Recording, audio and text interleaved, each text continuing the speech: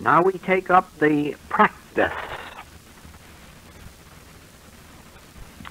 of specific principles, because nothing greater can come into your experience than what you embody in your own consciousness. It is possible that you can receive healings through practitioners and teachers. In fact, many wonderful healings do take place. But please remember that in the long run, these are of minor importance, because just to be relieved of some sickness today or tomorrow isn't too important if you have to look forward to another one next month or next year. The purpose of our mission is not merely to change your present state of ill health into good health. As a matter of fact, the healing of mind or body or purse is only one of the added things of a spiritual ministry. The spiritual ministry really consists of helping the seeker to find the kingdom of God. We are told right from the beginning to take no thought for what you shall eat or what you shall drink or wherewithal you shall be clothed, but to seek ye the kingdom of God, the realm of God, the consciousness of God, and then all of these things will be added. And so it is that your outer demonstration of life, your permanent outer demonstration of life, isn't going to be any greater than your attained inner consciousness of truth. It operates in this fashion. As you look around this room, you will soon perceive that there is neither good nor evil in this room. There really is neither good nor evil in this room. As a matter of fact, as you look out onto the street, across the city, there is no good or evil in this city, not a bit of it. As you go up in an airplane, and you can look out and see 100 square miles around you, be assured there is no evil there and there is no good there.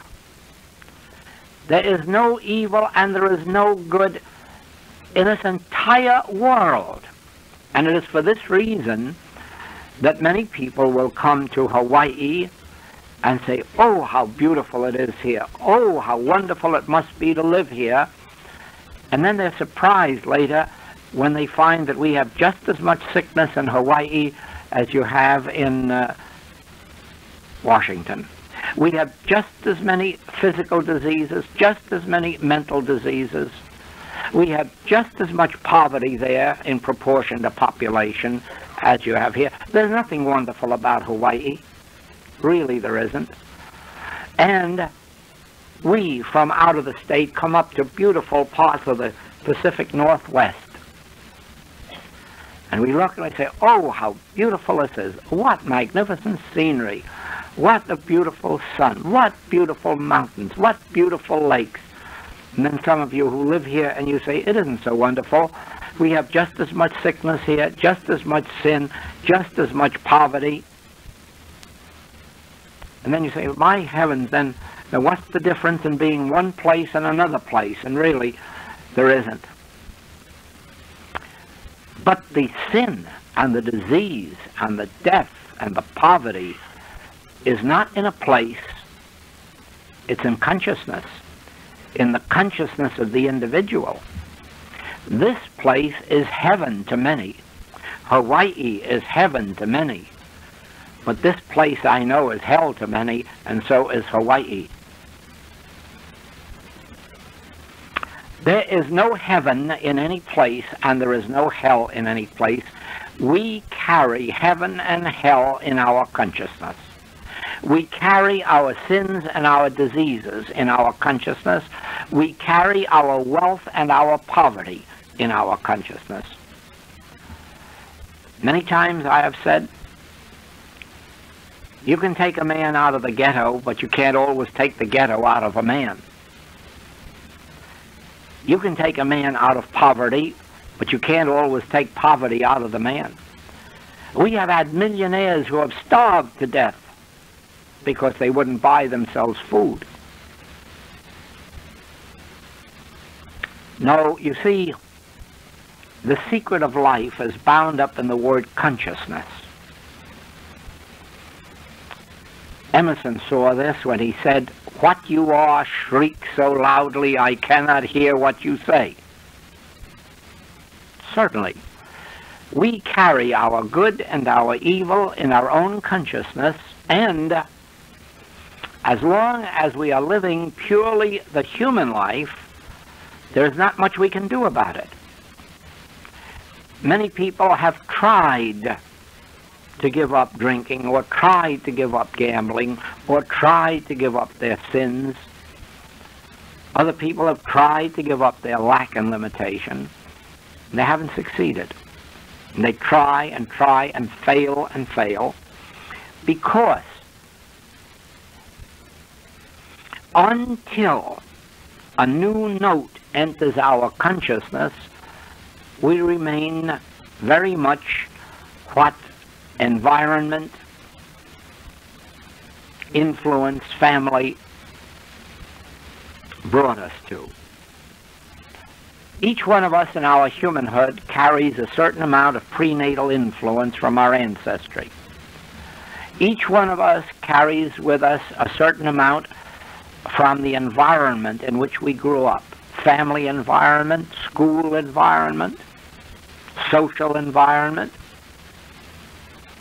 Each one of us carries around a certain amount of influence from our family's failures or our family's successes.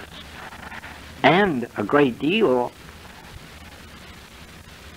of their diseases we carry with us. Not because we inherited them, but because we took them on through environmental influence.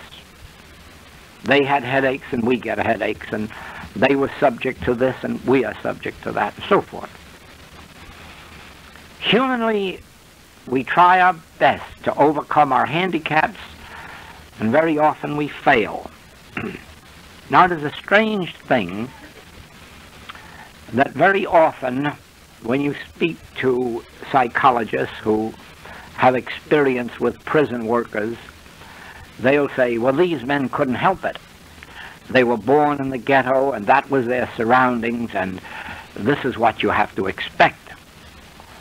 They forget all of the great men who are occupying positions, the highest in the world, who were born in those same influences, in those same neighborhoods, and didn't end up in prison. We have in New York City a great institution. It is called a club of the Grand Street Boys. They have their own beautiful building in the mid part of town. And the membership consists of men who are prominent attorneys, doctors, dentists, judges, mayors, governors, bankers, brokers. They have all one thing in common. They were born and brought up in the Bowery, and all went to the Grand Street School down in the Bowery and graduated from the Grand Street Grammar School in the Bowery. The most wicked, the poorest, the ugliest part of New York City. And here they are, a great big club of men, all of whom have become successful or prosperous or honored, and all born in the same neighborhood and went to the same school that lots of the boys in Sing Sing came from. So that there is something in a man that is greater than the environment into which he was born. there is something in men and women greater than their early influences, but it doesn't come to light in all. So that some do go on and become successful, and others do remain victims of their environment, victims of their early influence. For us, there is a secret not known to them, not even to many of those who became successful and prosperous. Even they often do not know what it is that is responsible for their being different. This secret that we have enables any one of us to rise higher than we are at this moment. Enables us to cancel out the penalties of our past sins or diseases or lacks or limitations.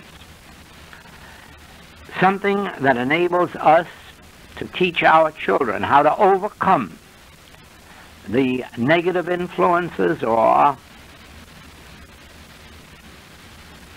evil influences, enables them to overcome even lack of education.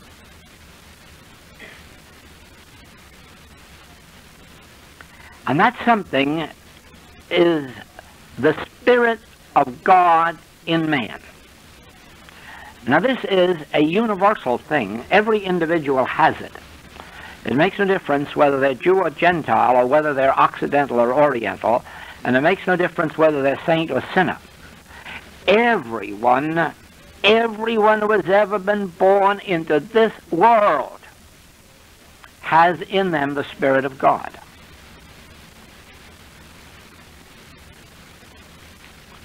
To bring it into functioning, into fruition, it becomes necessary to recognize it, to acknowledge it, and finally, to make actual contact with it. Now, it helps if someone on the spiritual path enters your life to recognize the Son of God in you. It helps you, or rather it helps your child or your grandchild, when in addition to seeing them as your child or grandchild, you also begin to ignore the outer appearance and look through and say, there's something greater than this about you. There is also this Spirit of God in you. But the great secret of life is when we ourselves come to the recognition of this and then go on to a further step until we actually make contact with it. Because the Spirit of God in man is a tangible something. There's no use trying to define it or analyze it. You can call it God if you like, which the Buddhists wouldn't like at all, because they do not acknowledge it as a God. You can term it the Christ if you like, but then that's apt to make you think it's something Christian. And it's neither Jewish nor Christian, nor Buddhist, nor Vedantist. It's just the Spirit of God which existed before Abraham was, before there was a Hebrew race or an Oriental race or religion. The Spirit of God is an infinite something. Infinite in being, infinite in activity, infinite and eternal in its operation. But above all things, it is omnipresence, because it is always present where I am.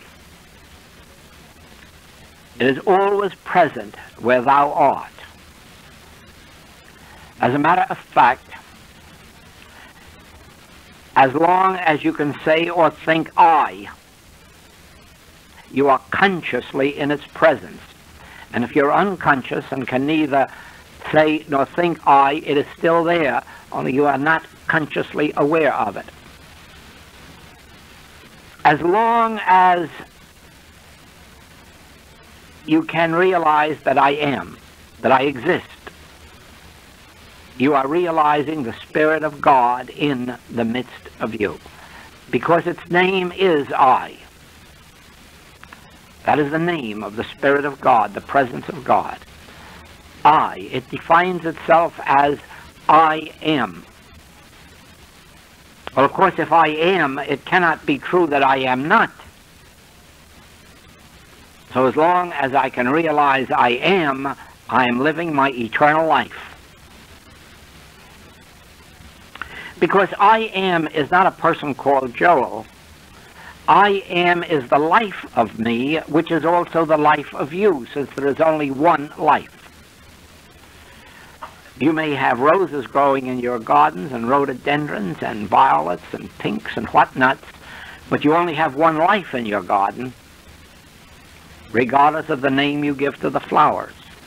And so it is, you may have 12 children, but you only have one life, even though you give each child a different name. Now, there is this spirit in man, this infinite presence which I am, the Spirit of God in me. And the mere fact that I acknowledge this becomes the first great blessing in my experience, because I know now that I'm not alone.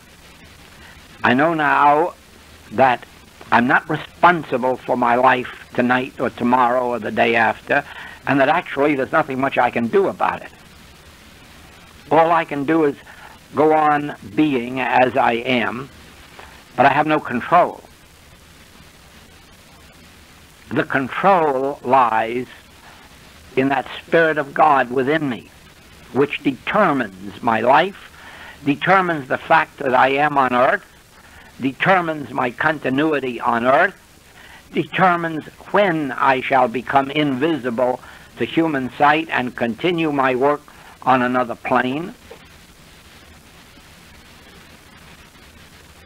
There too, you see, material sense has tried to wreck this world by making everybody afraid of death, or dreading it, or wanting to put it off, because the word death really means an end, oblivion, unconsciousness. But you see, there is no such thing as death. The life which God gave us is eternal, and it can never die. And that is why Paul said, neither what you call death nor life can separate me from the love of God. But there must inevitably come a time when we pass from visible sight. Otherwise, life could be a horribly monotonous thing. If you can just imagine going on for the next 100 years drawing Social Security and trying to live on it, you'll soon discover it can be a monotonous and dull thing. And for most people, especially in this age of income tax, it's virtually an impossibility to earn enough to retire on. So the most that 80% of this world has to look forward to is living on Social Security. And if you think there's going to be any pleasure in looking forward to that for any great length of time, you're mistaken.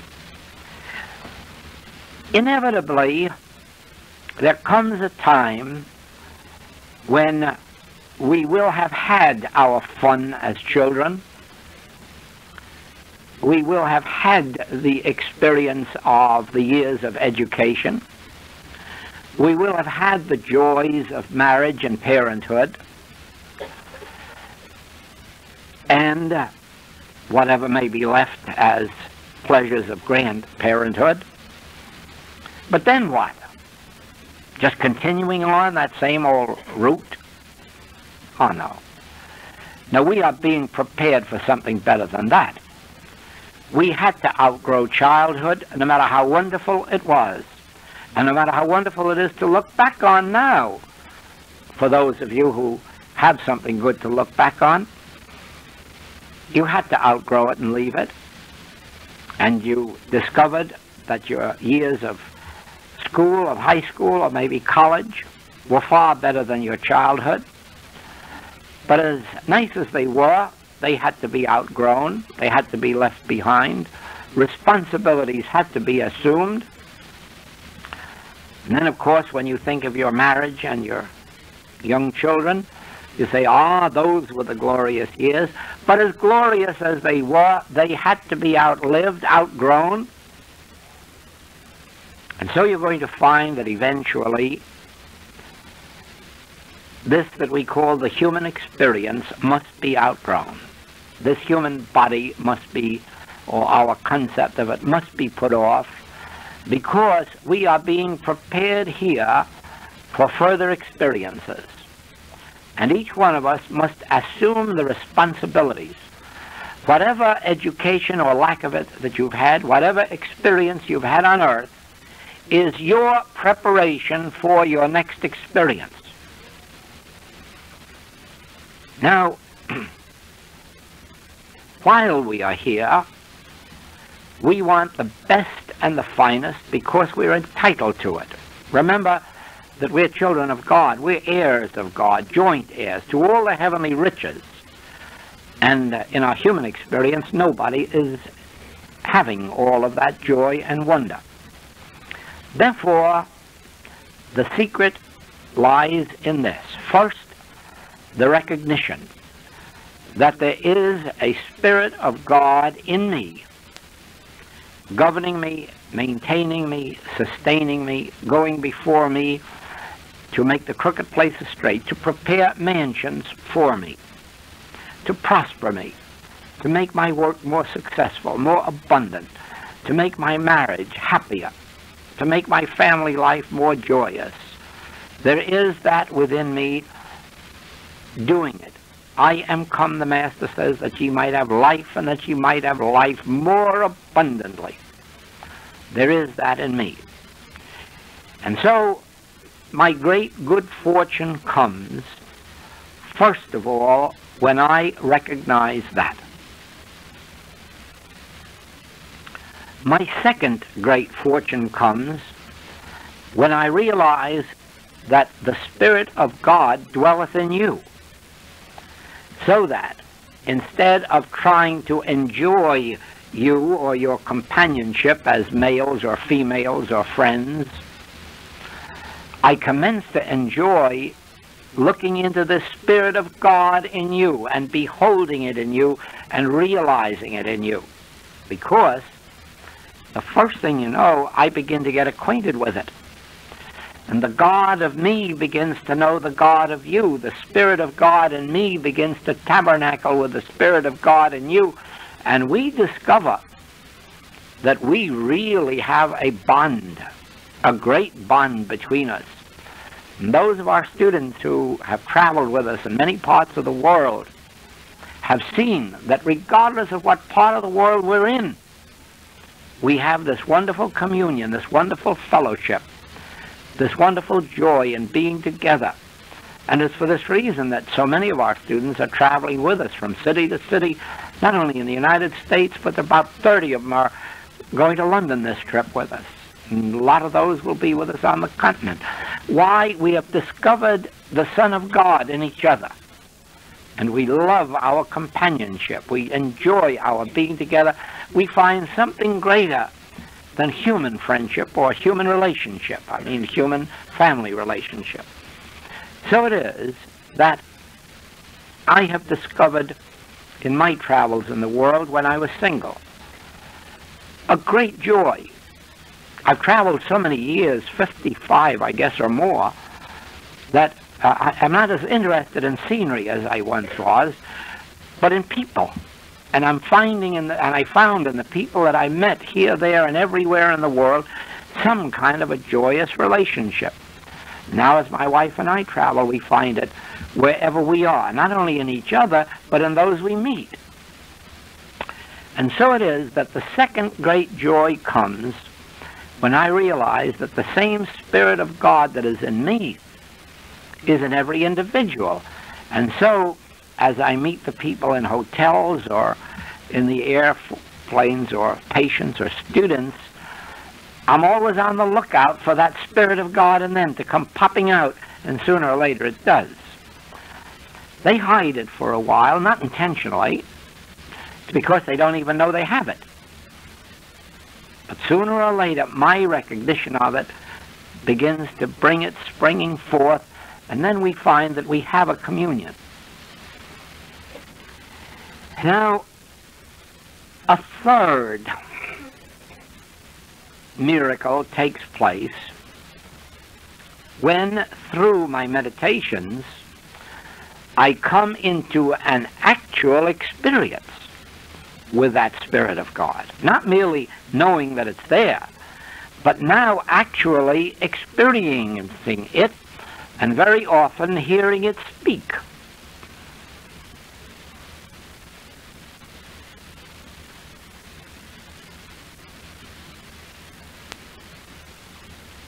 It has many ways of speaking. Sometimes I actually hear it as a voice, an audible voice. Mostly, I don't hear it as an audible voice, but I get it as an impression.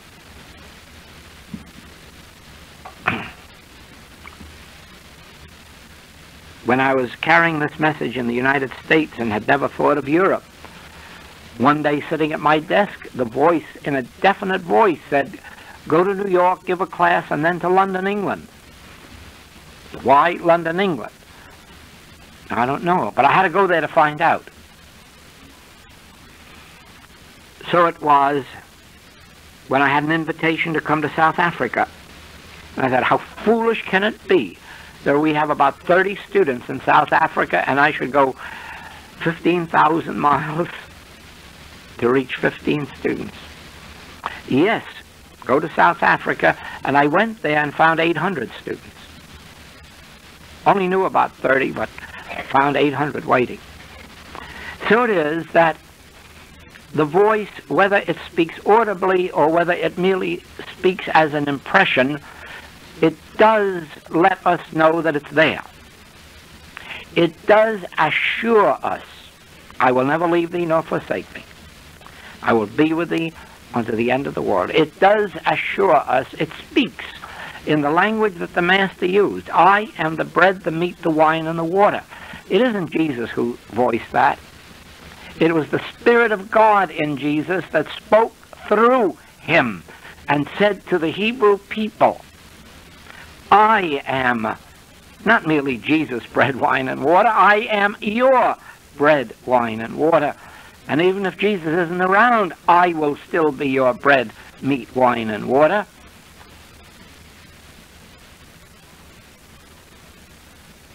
I, the Spirit of God in you, is your bread, meat, wine, and water. It is your Savior. It is your mediator between the Son of God and the Father. It is the healer, the redeemer, the reformer, the supplier, the multiplier of loaves and fishes. I can give you water, and if you drink it, you will never thirst again. I can give you bread and meat, that if you eat it, you will never hunger again. And you say, what does it mean? Well, it just means this, that if you are satisfied to be fed by the I within you, that in due course, the money will be there to buy the actual food, or it will be brought to your doorstep, as it was to Elijah, shared by a poor widow or found on the stones in front of him. It makes no difference. In one way or another, if you accept I in the midst of you as the Son of God, you will be fed, clothed, housed abundantly unto the end of your days. I, the Spirit of God in you, am come that you might have life, and that you might have it more abundantly. And if you will take your gaze from out here,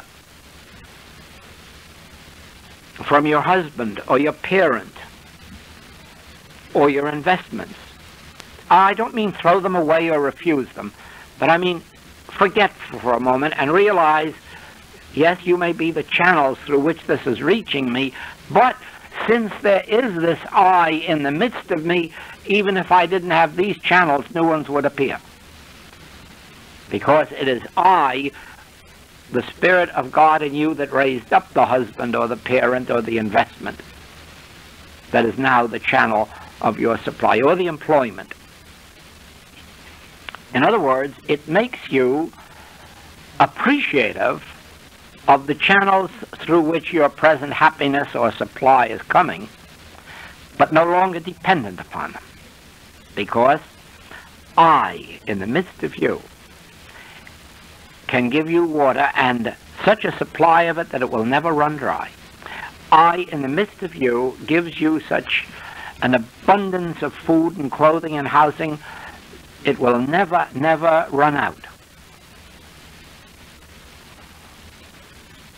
You will learn why the Hebrews had to learn not to pick manna for tomorrow. It only meant do not take concern for tomorrow's food. Don't worry about it, and don't worry about storing it up where moth and rust can corrupt, because I, in the midst of you that gave it to you today, am still functioning tomorrow and tomorrow's tomorrow. You remember, some of you at least, in the early Depression years, how many people jumped out of windows when they lost their fortune? Well, you would have imagined that God's fortunes came to an end. Had they only stopped to realize that the same intelligence that gave them that fortune could give them 10 more fortunes. They could win and lose fortune after fortune after fortune. It would make no difference to God. God's supply never lessens, whether it's a depression year or a boom year. It doesn't decrease or increase.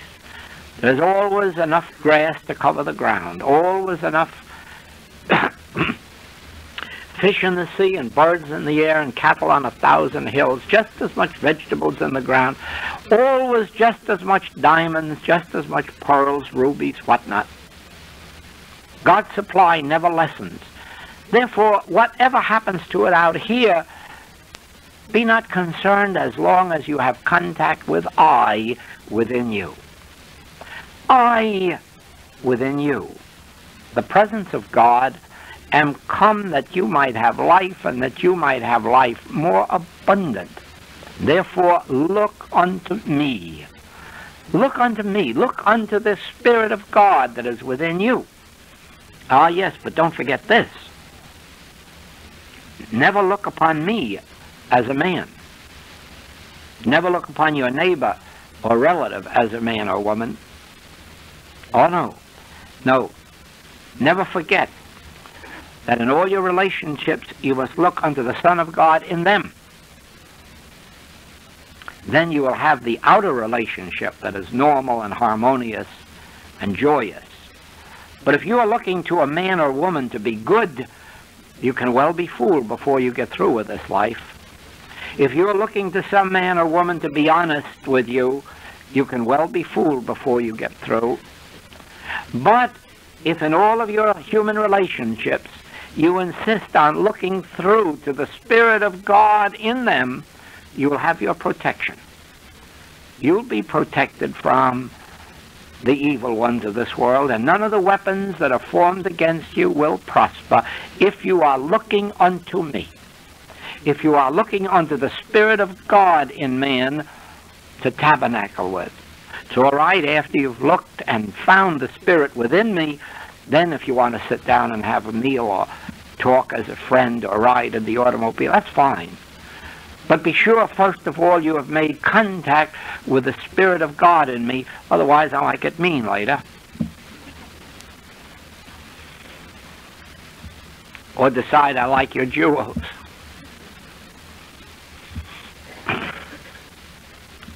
sure, as you deal with your banker and your broker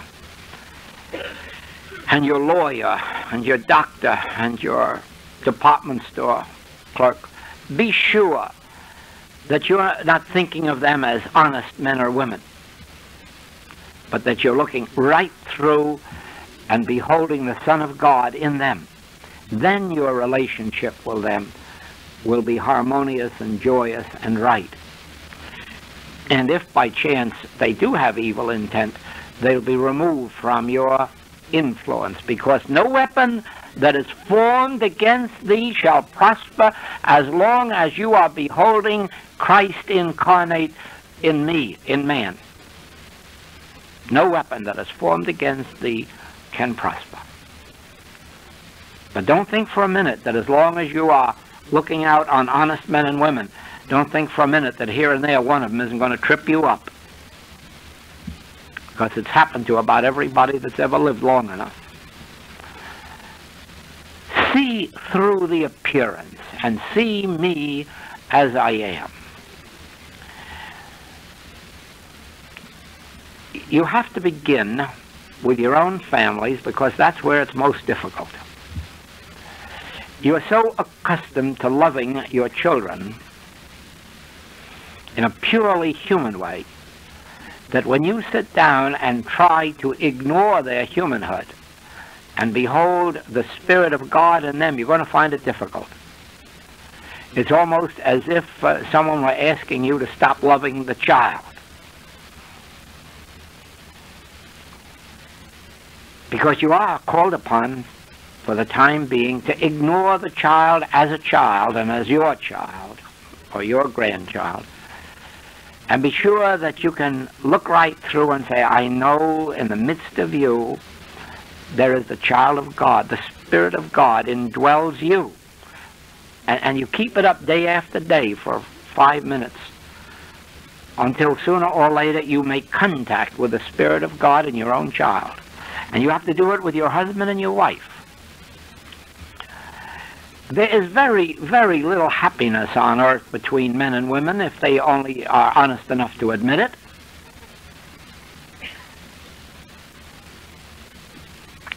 There's something about the human experience that just doesn't permit too much permanent happiness on that level. And there are too many things upon which we can disagree. But if you ever make contact with the Spirit of God in your husband or wife, you'll enter a whole new relationship. You'll find that a whole new dimension of life has been opened to you. It's no longer purely human. It doesn't mean that you won't have your disagreements, because as individuals, each one of us is entitled to an individual outlook on life. We have no right to be dominated by what our husband or wife thinks or believes on many different things. Those disagreements may continue forever, and should, because we should each be an individual. But that has no right to cause unhappiness, just because each one of us wants to feel politically the way we do, or financially, or some other way. The real accord that there is in marriage is when we once find the spiritual center of our mate, when we have once discovered the Son of God, the child of God, the presence of God in them. Then, in addition to a beautiful human experience, we have a very sacred spiritual relationship. Then you can begin to understand what is meant in the marriage ceremony about what God hath joined together. Because I am sure that every married couple must sooner or later have the feeling that God didn't join us together. If he did, he would have had his eyes tied up. Because in our humanhood, it just isn't. But you will discover that there is a relationship between us that God did establish. And that relationship can never be broken once we've discovered it. There is no power in heaven or on earth that can break the relationship between two people who have discovered the Spirit of God in each other. Whether it's on the marital level, whether it's on the parent and child level, whether it's on the patient and practitioner level, or the student and teacher level, or the friend level, or partner and business level, the moment that you discover the Son of God in each other, you have a relationship that is eternal. It doesn't mean that your banker will always be your banker, or your broker will always be your broker, or your lawyer will always... It doesn't mean that. It means that the relationship, the spiritual relationship, will be intact. You'll find that when you have discovered the Son of God in your child, that it will not matter so much to you when your child marries and goes away, or if they decide to live on the other side of the ocean. Because that spiritual bond will have come forth into manifestation, so that you'll say, well, I certainly don't miss your body. I have you. I have you. You are with me wherever I am. And so it is that as our time comes to separate into the invisible, that we will leave no grief behind us. No grief whatsoever. There will be a Godspeed to those who depart.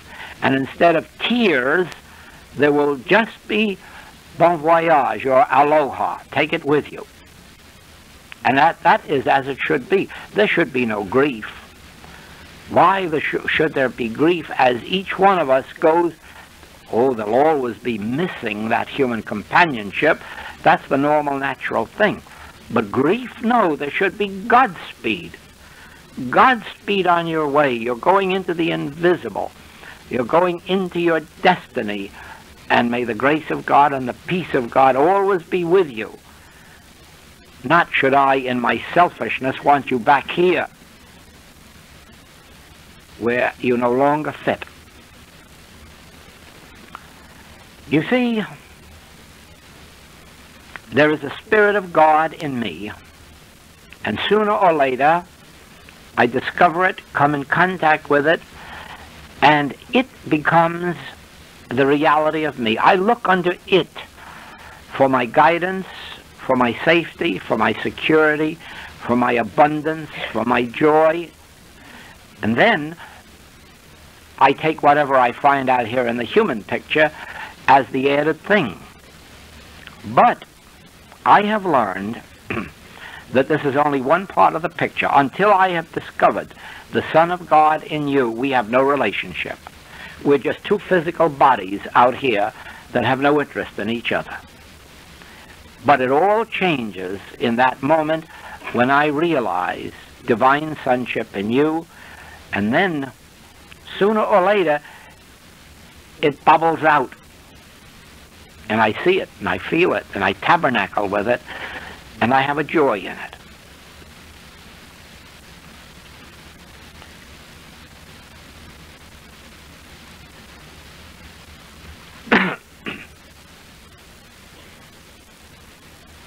No, in this long life of travel, I have seen that the human existence has very little of joy in it, very little of any permanent pleasure, even in the companionships, until we have discovered something beneath the surface in each other.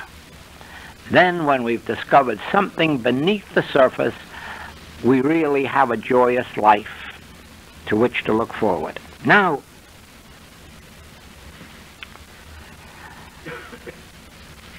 this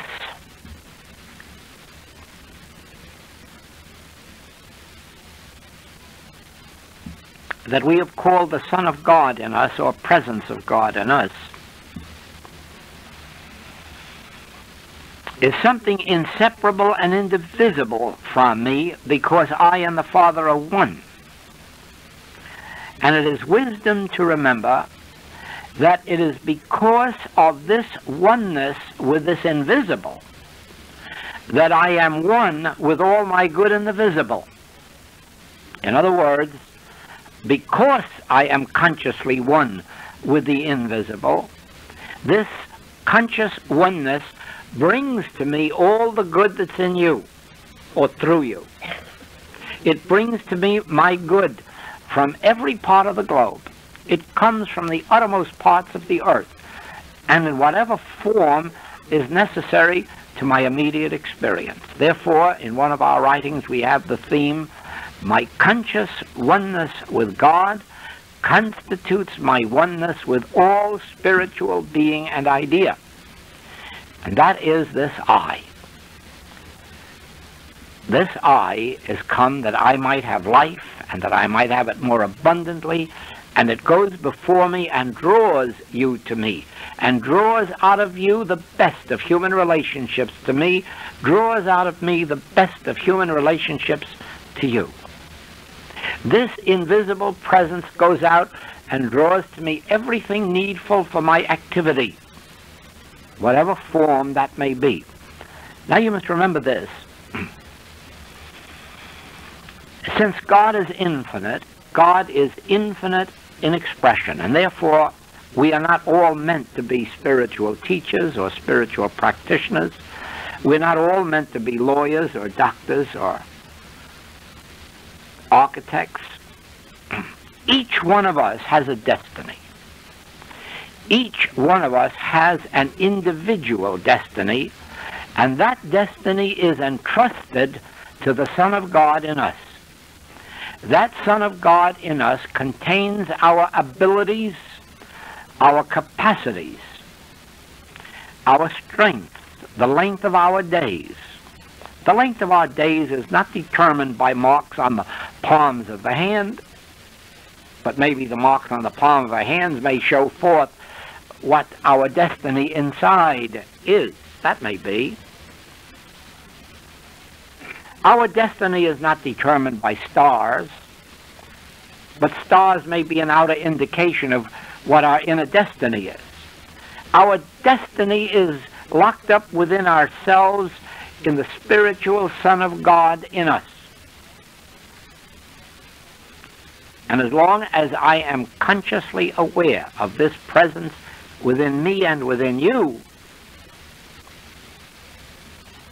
I am consciously one with all of the God everywhere, all of the good everywhere.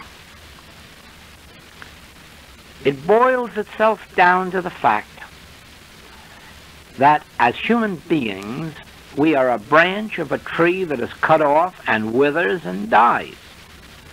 But that the moment we come into the realization and demonstration of our spiritual oneness with our source, from that moment, we are the branch that is now one with the tree. And therefore, we're no longer a branch, we're a tree. We never look at a tree and say, oh, you are the trunk, and you are the branches, and you are the roots. We just look at it and say, you are the tree. And so it is, once we are consciously one with God, we are the Christ. We are the Christ. We have attained our Christhood. Not by virtue of myself. My Christhood is by virtue of my oneness with the Father. I the Father and I the Son. And in that oneness I have attained Christhood. The Orientals have the same teaching, only they call it Buddhahood. But Christhood and Buddhahood mean the same thing. And in Christianity we call it having that mind that was in Christ Jesus, and in Buddhism they call it having the Buddha mind. All religions are alike, all basic religions, in that they acknowledge divine sonship. But they acknowledge it as something to be attained. You're not born into it. You're not born into it. You are born as a mortal. You are born as a human. You are born as a branch that is cut off. That will not always be. Ah, no. When our young students now, our young girls and boys, marry and realize that they are not going to be the parents of their children, that their children have a higher destiny than being born of marriage or being born of the flesh, when our youngsters, taught in this spiritual truth, realize that God is to appear on earth in another form, that another Son of God is to come into expression, not your child or mine, not somebody that looks like you or looks like me, but somebody that looks like God and acts like God. When they are united in marriage, in that realization, their children will be born into their Christhood. They will not have to come through a truth teaching. They will be born into their Christhood, because before conception their parents will know that our coming together is just a part of the destiny of this child to give it visible expression. But God is its father. No man on earth is its father, and no woman on earth is its mother. God is its father and its mother, its creative principle. And all that God is, it will show forth. And that will change the nature of the child from the father who says, oh, it's going to be like me, and the mother who's hoping it's going to be like her, and the grandmother who's looking for signs that it looks like her. No. No, no. We are going to acknowledge that there is but one Father, God. And God is the creator of all, the maintainer of all, and the sustainer of all. And we are just the instruments through which God's grace comes to earth. And then God's grace will come forth as our children.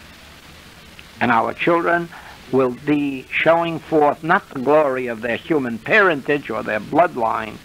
They will be showing forth their divine parentage and the grace and the capacities of their divine parents. This will all be left for our young girls and boys of today to demonstrate, to prove.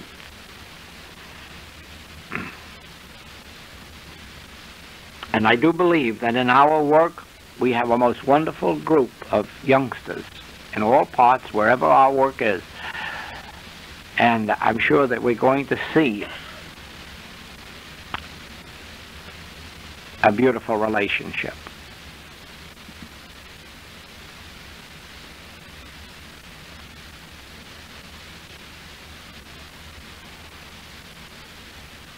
One of these children, born under the grace of God, for the first 6 years of his life, I think, determined he was going to be a fireman. But one day he said to his mother, you know, Mother, I'm not going to be a fireman. I'm going to work for Jesus and heal the sick. He hadn't been told anything about that. And do you know what's happened to him since? All of the children in the neighborhood come to him to pray for them. And he does.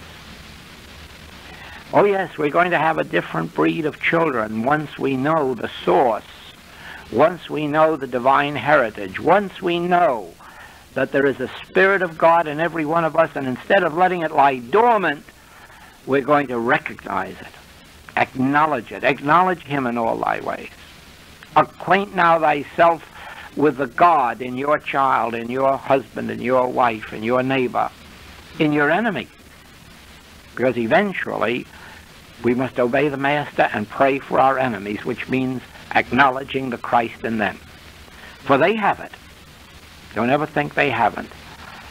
They have it. It is in each and every individual. No one has ever been sent forth without it. It has been our joy to witness the healing of children born with incurable diseases, proving that God never made a child with an incurable disease. God never sent anyone into this earth without his own Son in the midst of them. And all it took was the recognition of that divine sonship to overcome these prenatal incurable conditions. So, you see, I started off by saying now we come to the practice of these principles.